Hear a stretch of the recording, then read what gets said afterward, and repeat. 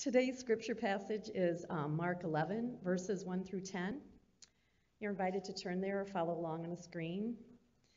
As they approached Jerusalem and came to Bethphage and Bethany at the Mount of Olives, Jesus sent two of his disciples, saying to them, "Go to the village ahead of you, and just as you enter it, you will find a colt tied there, which no one has ever ridden. Untie it and bring it here. If anyone asks you, 'Why are you doing this?' say, 'The Lord needs it, and will send it back here shortly.'" They went and found a colt outside in the street, tied at a doorway. As they untied it, some people standing there asked, What are you doing untying that colt?" They answered as Jesus had told them to, and the people let them go.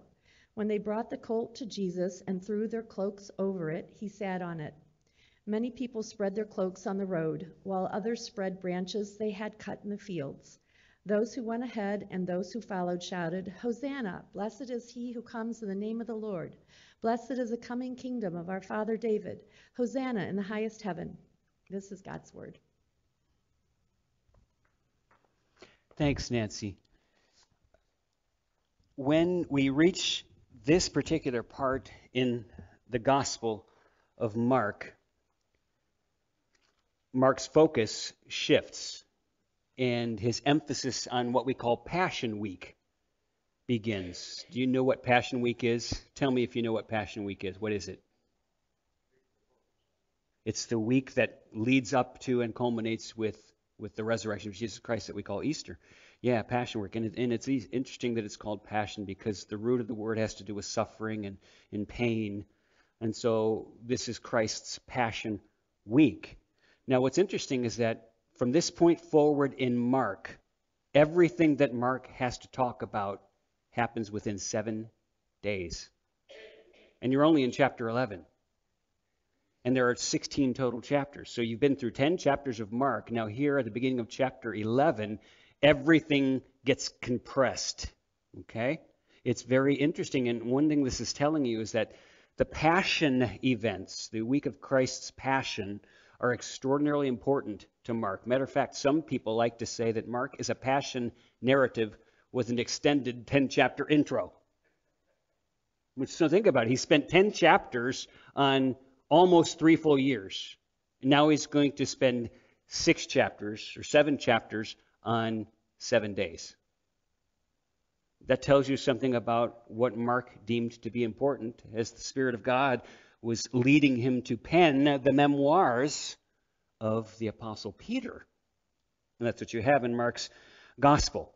Now, today's passage, which is chapter 11, verses 1 through 10, is a passage that is typically preached on what day of the year?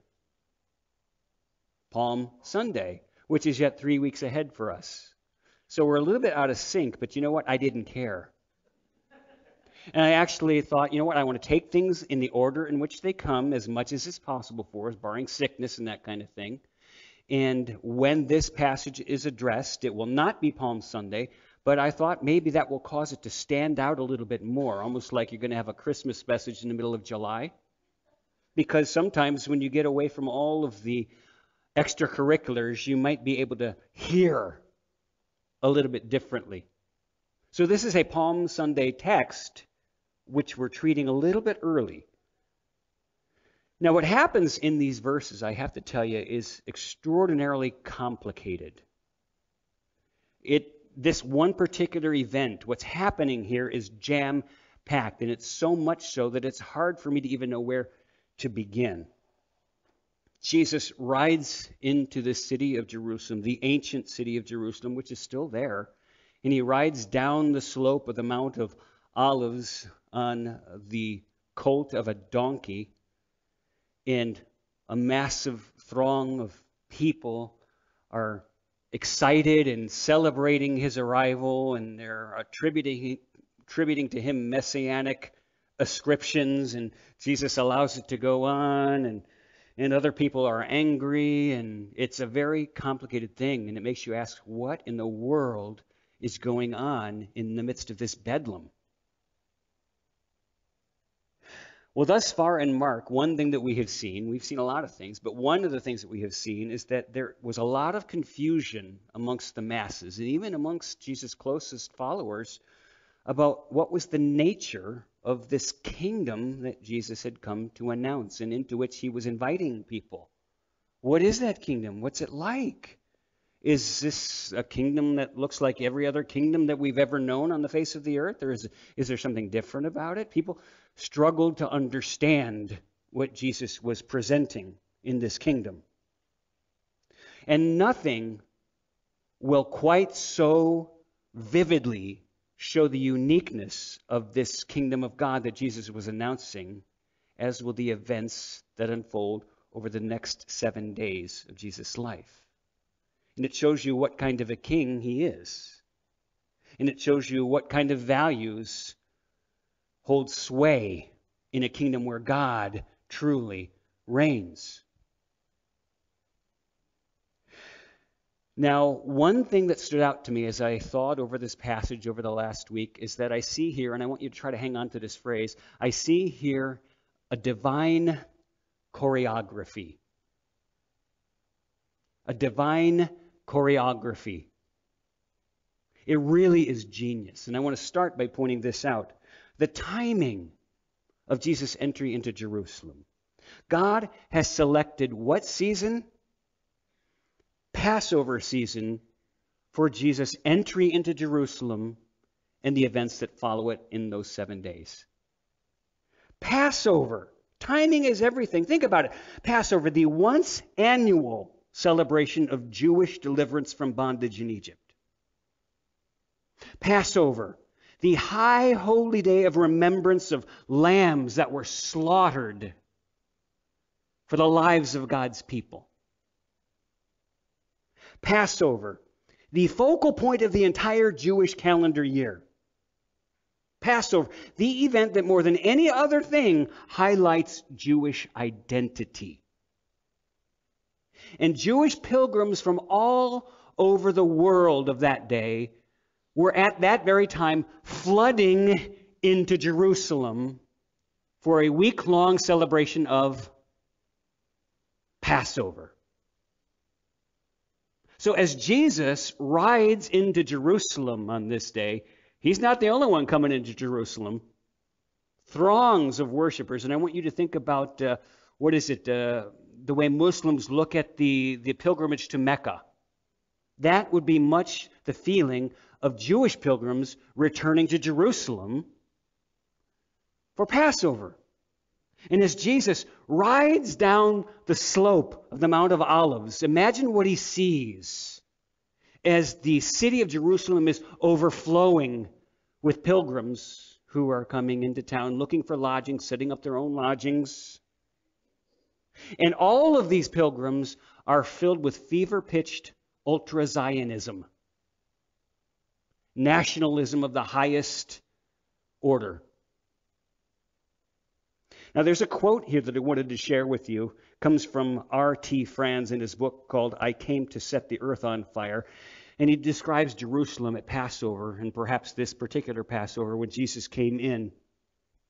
Jerusalem, quite a small town by modern standards, perhaps 30,000 inhabitants, was swollen to 6 times its normal population at Passover time. The city itself could not hold them, and they filled the surrounding villages, while large numbers set up tents outside the city. Picture a tent city outside because Jerusalem won't hold them. It's a walled city.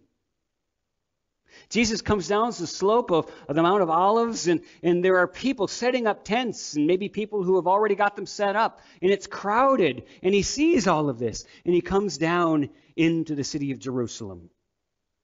Try and imagine it. Now, before we go further, I want to try to help us to remember something. I want you to remember the courage of Jesus at this moment. Because we have pointed out that 3 times he has extremely precisely told his disciples what awaited him in Jerusalem. And it was not good. Well, it's good for us, but it wasn't pleasant. It was going to be awful for him. He told his disciples, be aware, understand that when I am in Jerusalem, I am going to be betrayed.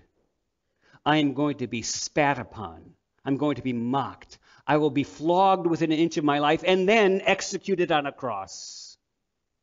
And 3 days later, I will rise. Imagine the courage of Jesus as he comes down the slope and he sees the city and he sees it overrun with pilgrims, knowing what's happening to him when he arrives in Jerusalem. And not only do I want you to remember the courage of Jesus, I want you to remember the commitment of Jesus to the fulfillment of what he had come to do. Because it was for this that he was born. It was for this that he had come. Mark 11, verses 1 through 6 says, and I read, as they approached Jerusalem, Jesus and his disciples, and came to Bethphage and Bethany at the Mount of Olives. Pause.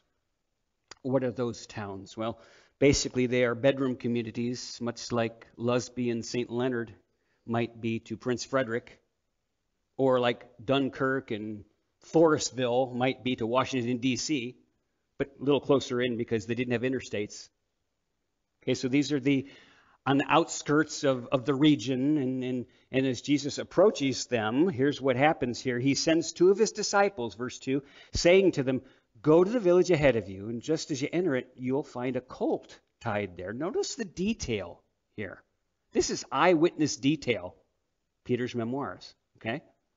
You'll find a colt tied there, which no one has ever ridden. Untie it and bring it here.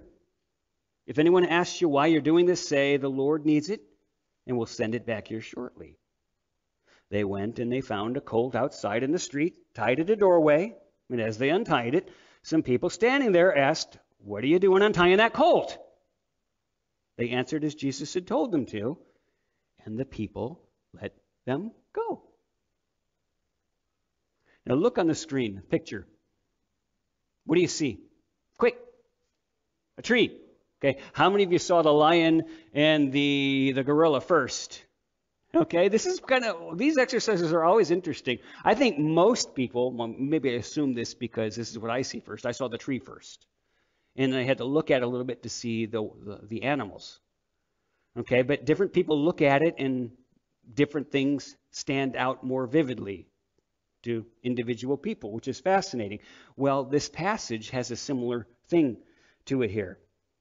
Because some people, when they read this passage about the colt and the disciples being sent and Jesus telling them to untie it and bring it here and people intervening, wait, what do you do? Where are you going with that colt? Well, the Lord needs it and he'll send it back here shortly. Okay, you can go. A lot of people look at that and they see what I would call arrangements having been made in advance by Jesus.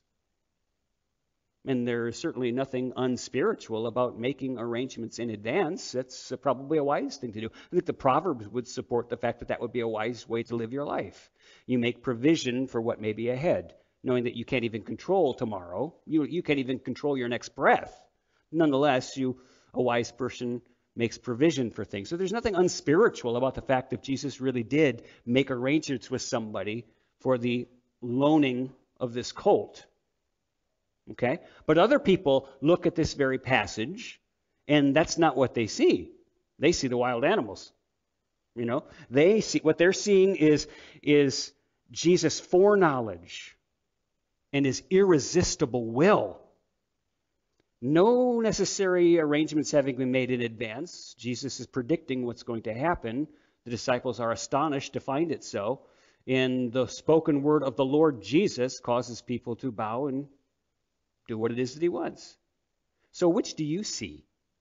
You don't have to answer that question. I just want to tell you that those two things seem to be going on there. And depending on who you are, you may rest on one or the other. I will tell you this, that if you do see divine foreknowledge and an irresistible will, sovereign will, if you will, going on here, well, that certainly would not be inconsistent with what else you've seen of Jesus at other points in the gospel. So land on either side of the coin, it's all right with me.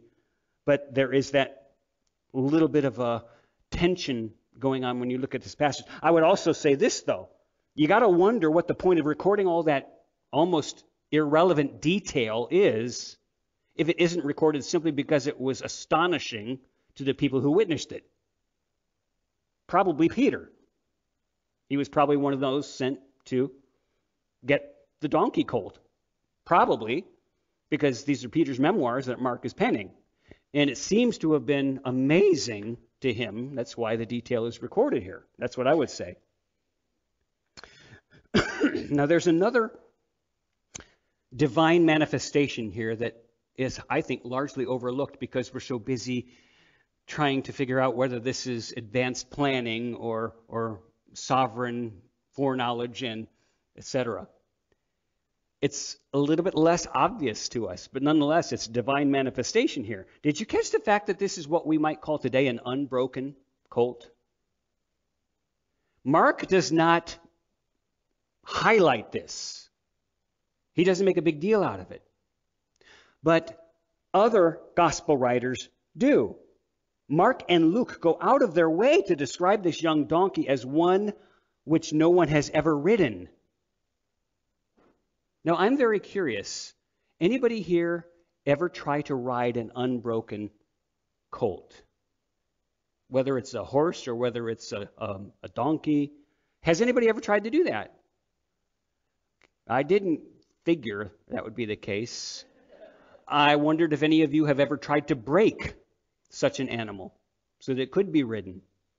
I see we're kind of at a loss to realize what an astonishing thing is happening here. Okay? Animals that had not been broken don't take kindly to having somebody sit on them and ride them. Okay? That's not an experience that I would advocate for you. You'll wind up with something broken, most likely. Yeah, and not the horse. Very good. Somebody's paying attention here. So I think what you got here in a very understated way, you've got Jesus doing something that's on a par with turning water into wine. Something that's on a par with speaking a word to a storm system and it listens to him. Jesus demonstrating a mastery over the created order so that it does what he wants it to do. And it's so understated here. But I do have to point out that I think this is why Mark actually bothers to tell us that the colt was previously unbroken, unridden. Why else do you point that out? But there's more going on with this whole animal thing, this whole colt of a donkey thing. Why a colt that has never been ridden? And my mind worked this week, well, do you realize that God brought forth the conception of Jesus in the womb of a virgin? Realize that in a week, Jesus' body without its life would be laid in the tomb of a man who was wealthy and in which tomb nobody had ever lain. And I wonder if there's not sort of like a poetic, almost parabolic theme going on here of things being set aside as designated for a holy and a specific purpose. So Jesus rides into town on a donkey miraculously that has never been ridden, and he sits on it and he rides it into town.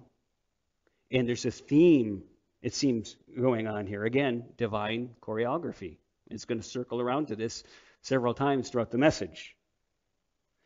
And now most preachers, when they deal with this passage, they're going to go here, so I won't disappoint. I got to go here too. Why not a horse? Why a donkey? Why the colt of a donkey and not a horse?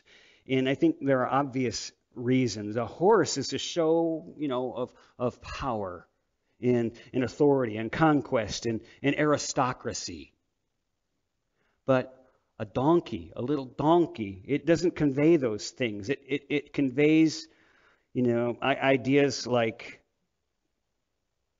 humility and peace and commonness. And again, I point out divine choreography. Is there something for us to learn about the nature of Jesus, the nature of our God, in the choice of an animal on which he rides into the city of Jerusalem? And I think the answer is yes.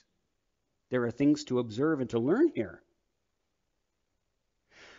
Now, before we move on from the choice of a donkey's colt as a vehicle for Jesus to enter Jerusalem, I want to say I would love to have been the people who loaned the donkey to Jesus. Wouldn't that be cool to have been the people who loaned that donkey to Jesus? You remember the fact that even a cup of water given in his name will never lose its reward. And here is a person donating a donkey so that Jesus can ride into Jerusalem to the acclaim of a Jewish throng. It's pretty astonishing. And while you and I might have a donkey to loan, can you not loan your car? Can you not loan your house to something that matters to Jesus? Can you not donate your money? You know, it's just a reminder that these smallest things matter. Whoever it was that loaned that donkey, we're talking about it 2,000 years later. It's extraordinary. Something so small and yet so epic.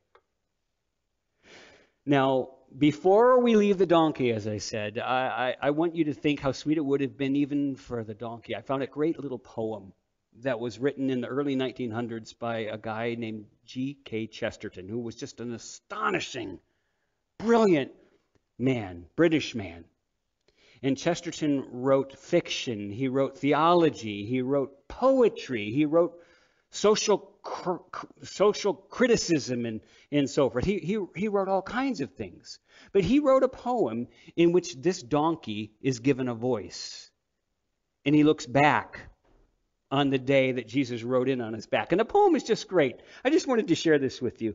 Chesterton writes, "When fishes flew and forests walked and figs grew upon thorn, some moment when the moon was blood, then surely I was born," says the donkey, "with monstrous head and sickening cry and ears like errant wings, the devil's walking parody on all four-footed things. The tattered outlaw of the earth, of ancient crooked will, starve, scourge, deride me, I am dumb, I keep my secret still. Fools! For I also had my day, my hour, one far, fierce hour and sweet. There was a shout about my ears and palms before my feet." Verses 7 through 10 say, "They brought the colt to Jesus and put their coats on it, and he sat on it. And many spread their coats in the road, and others spread leafy branches which they had cut from the fields. Those who went in front and those who followed were shouting, 'Hosanna! Blessed is he who comes in the name of the Lord Yahweh. Blessed is the coming kingdom of our father David. Hosanna in the highest.'" So just what's going on there? A whole lot. And I want to approach this by breaking it down to a series of questions that I will pose to you and then briefly answer, trying to find some logical way to break down everything that is involved in this complex situation. So here's the first question I want to present and to try to provide an answer for. So what is Jesus doing by entering into Jerusalem in this way?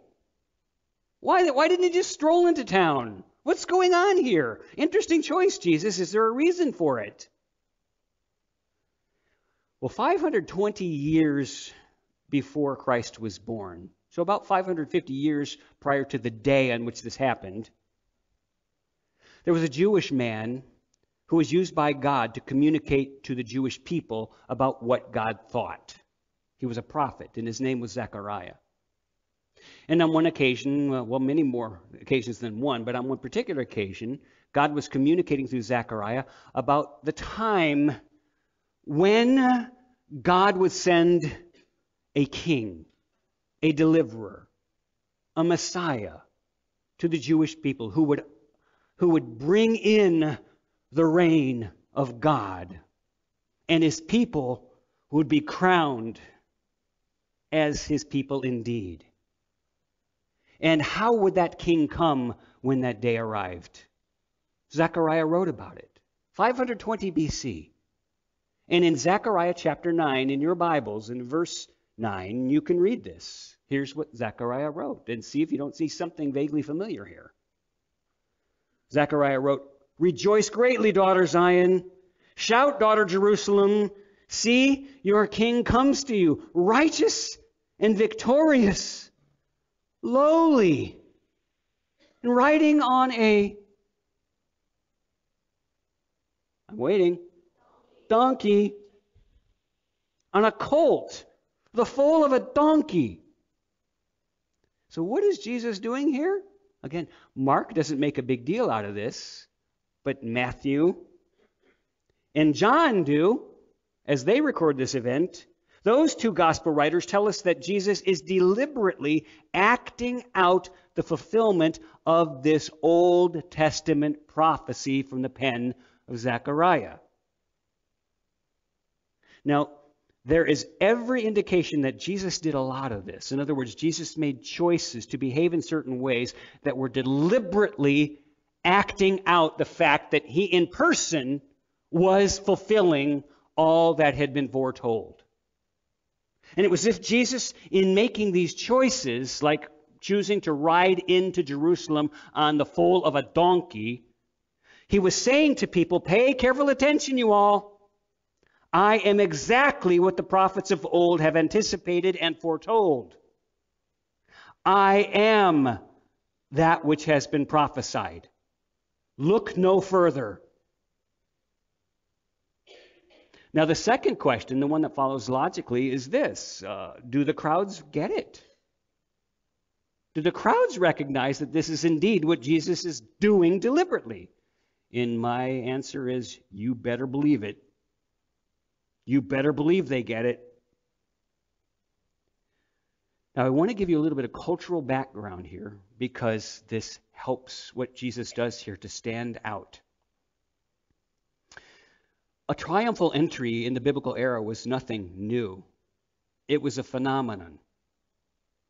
In the biblical era, a triumphal entry was an honor that was granted to a Roman general who had won a complete and a decisive victory, having killed at least 5,000 enemy soldiers in the conquest.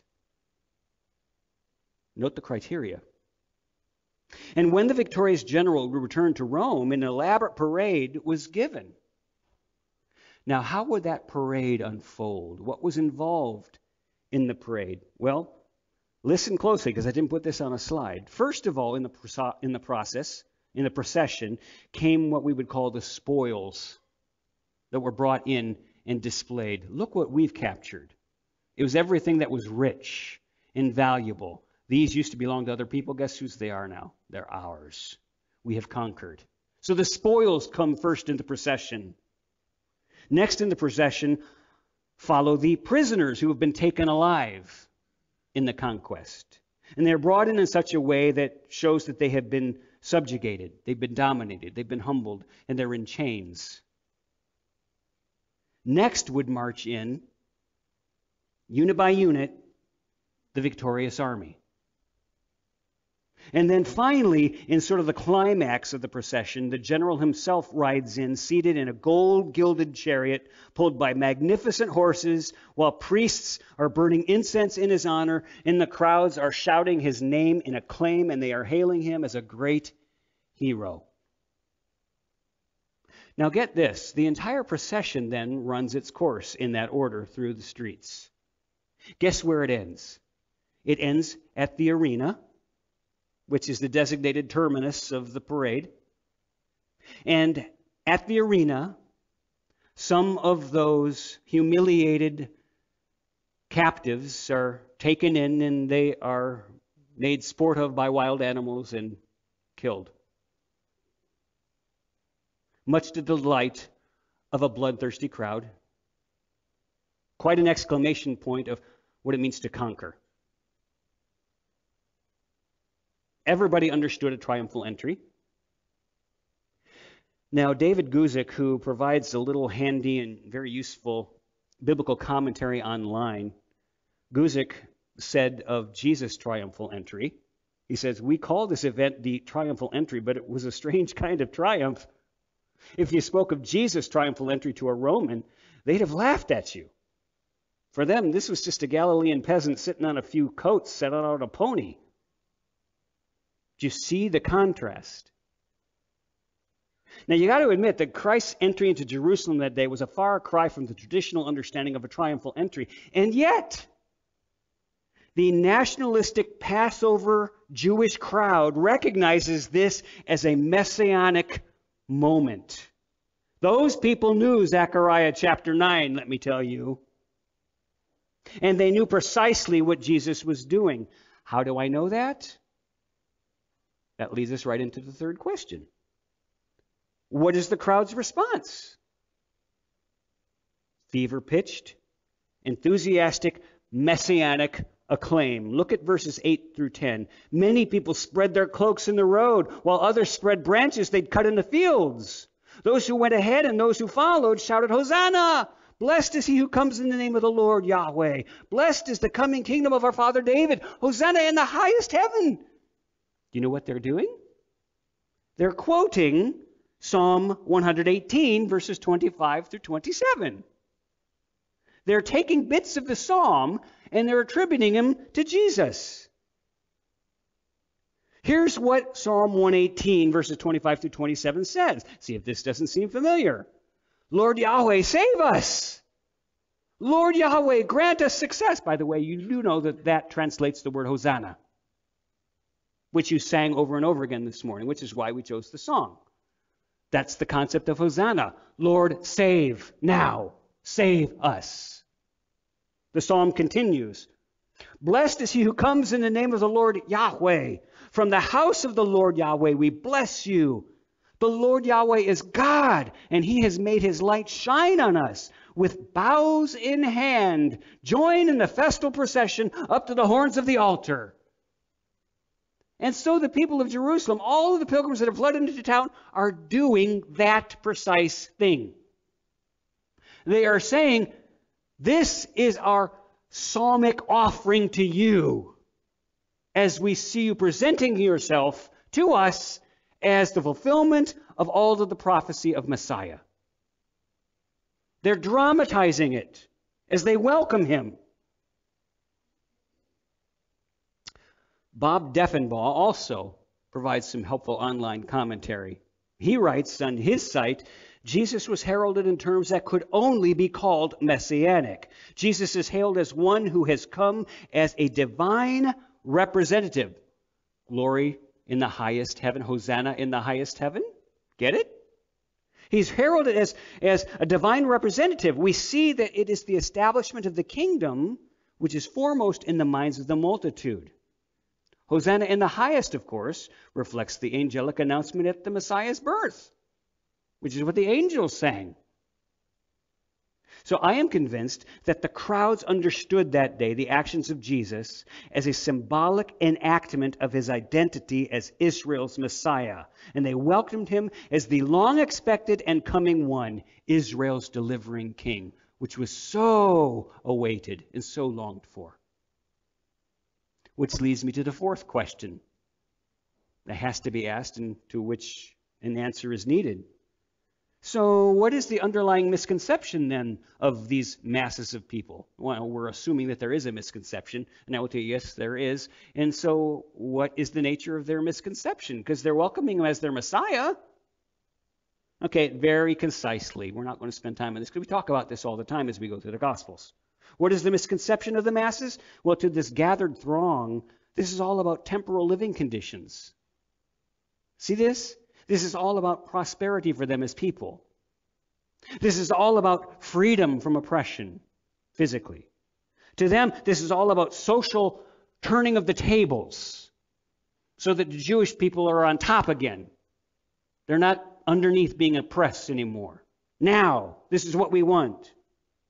So this is all about reconstitution of social norms and rectifying that which is wrong in their eyes, which is not necessarily a bad thing. It just was not the time for this. Which leads to the fifth question. That was the misconception of the people as they're ascribing to Jesus messianic psalms. The fifth question is, so what's the reaction of the Jewish leaders as they watch all of this transpiring? Because this makes it really complicated. Well, I'll tell you that they are appalled. They are frustrated because they can't keep the masses from going after Jesus. And they are furious. I want you to see Luke's description of the reaction of the religious leaders. Luke 19, verse 39 says, some of the Pharisees in the crowd said to Jesus, "Teacher, rebuke your disciples." Do you feel the seething heat, the passion? So they're astounded that Jesus is allowing this to happen. They think it's entirely inappropriate. The cries of the crowd are clearly messianic, and Jesus accepts these ascriptions.